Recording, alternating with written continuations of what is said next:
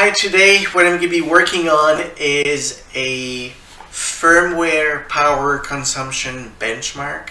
I have a brand new keyboard that essentially looks like this. This is just the keyboard plate, but then this is essentially a Blue Micro that's been designed to fit that keyboard.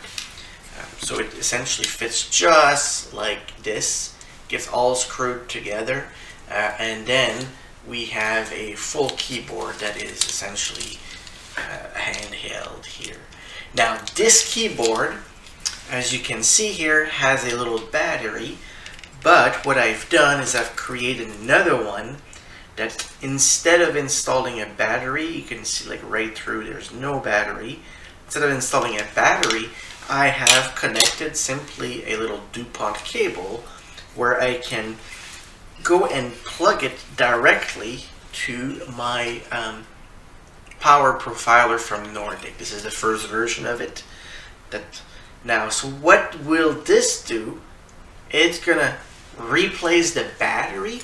Obviously I won't be able to charge it because this supplies the current only one way, but it essentially replicates supplying what the demand on the battery would be.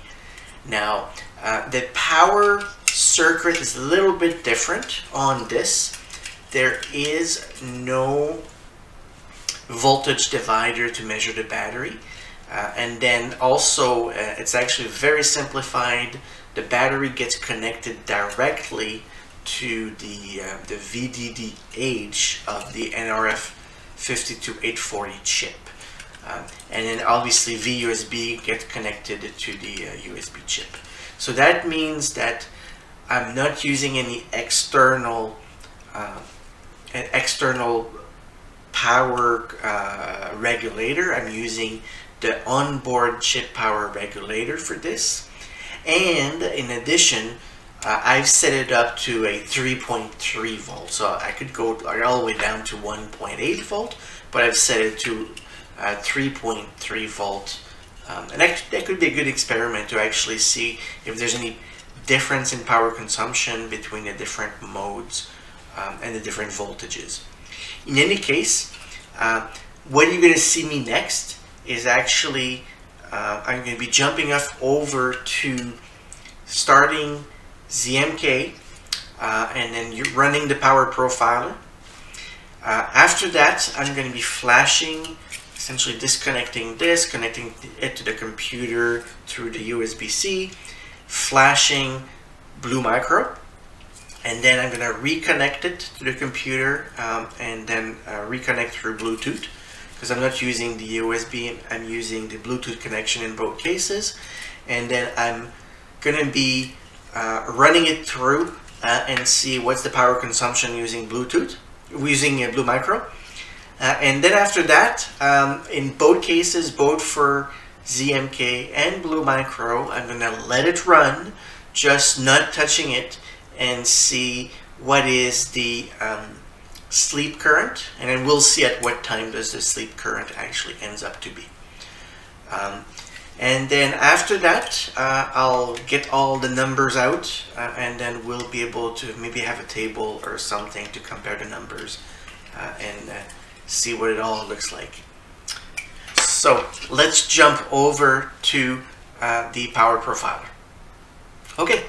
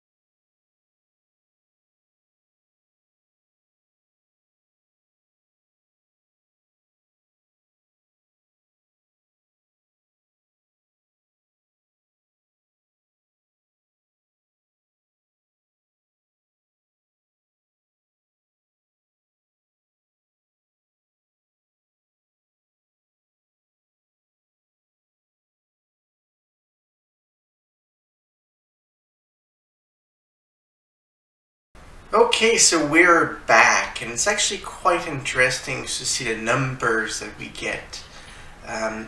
So let me just see here. So we got between ZMK and Blue Micro, the sleep time is obviously something that is configured. And in ZMK they went a little bit longer, and in Blue Micro went about 10 minutes, so like 15 and 10 minutes. But actually what's quite interesting is the sleep current of ZMK, so whenever it's asleep, there's actually a difference of about 25% between Blue Micro and ZMK. That's kind of like interesting. That means there's like on the Blue Micro side, there's definitely something, that's something that maybe I'll have to have a look and see what can be improved on there. Now on whenever typing and no typing, so that's when there's a connection, a Bluetooth connection with the computer. And this is where there's actually quite a bit of a difference across the board. So what we can see here, like when there's no typing on that little keyboard there, how it's set up, we needed to supply about like 695 microamps. And this is essentially, ZMK uses Zephyr framework to be able to communicate with Bluetooth and all of that. With Blue Micro, it's actually quite a bit more, about 40% more as the baseline when typing. We use the Arduino framework, which uses FreeRTOS as the operating system to handle multiple tasks at the same time, or to sequence the tasks. But also it uses the soft device, the Nordic soft device for Bluetooth communication. And it's quite interesting to actually see there's actually like a room to improve on here, but it's not like going like crazy in the multi milliamps. Also of note is this is ZMK as loaded. There's no extra configuration or anything, and we're not talking into like very low, like ridiculously low microamps. It's still in the like around 700 microamps. So we're not that far different, but 40% is definitely significant. While typing, so if you go while typing, there's a small increase of current on ZMK, which is not a surprise. Although there isn't a significant increase on Blue Micro, but we go up by about 3% and 8%. So between typing and not typing, it's probably not a huge difference. I think there's definitely an improvement between the Blue Micro and ZMK, and this is probably like ZMK being a more modern operating system to really run a low power device. So that actually is very interesting. So there's room to improve on the Blue Micro, but they're comparable. Blue Micro is definitely easier to adapt, at least from what I understand, because I got an Arduino background, so I understand very well the Arduino framework and how to extend it. The advantage also of the Arduino framework to be able to flash the hardware is you can flash anything to it. So if there's a problem on the hardware that you need to troubleshoot, you've got the whole stack to be able to individually test GPIOs or try to blink things or anything that you can think of to be able to troubleshoot the keyboard. There's room for improvement on Blue Micro, but between ZMK and Blue Micro, obviously ZMK, if you've got very small batteries, they're gonna last longer. But if you've got pretty fat batteries between ZMK and Blue Micro, although 40% when you don't type is actually a significant number, but we're not talking orders of magnitude like a 10 times, or they're quite comparable, which is actually quite good. So that's an interesting conclusion between the Blue Micro and ZMK, and I'll post that up for people to comment and see what other people might get. Well, thanks. Bye.